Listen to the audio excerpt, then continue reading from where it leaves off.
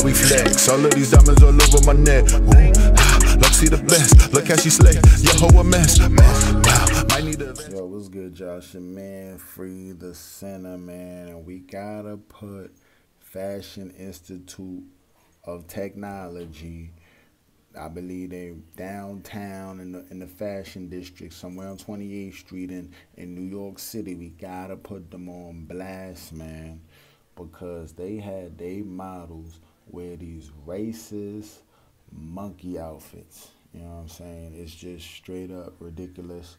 It's straight up disrespectful.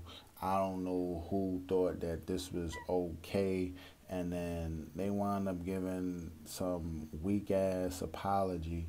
The president, Dr. Joyce F. Brown, talks about that it was a creative decision that wasn't fully thought about, and they apologized to anybody that was offended by what they saw. The whole damn black community is offended by what we saw. Look at these monkey suits with big old lips. It just looks like blackface.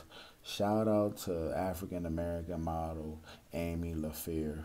I don't know if I'm pronouncing that wrong, but she said she was not with the bullshit.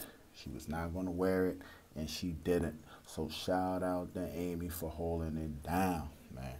Fashion Institute, f.i.t, y'all should be ashamed of yourselves. Comment below. Let me know if y'all think they were being racist or not. I'm out. Stay lit just like that bogey. In the jungle just like I'm Moten. Carry the cross just like a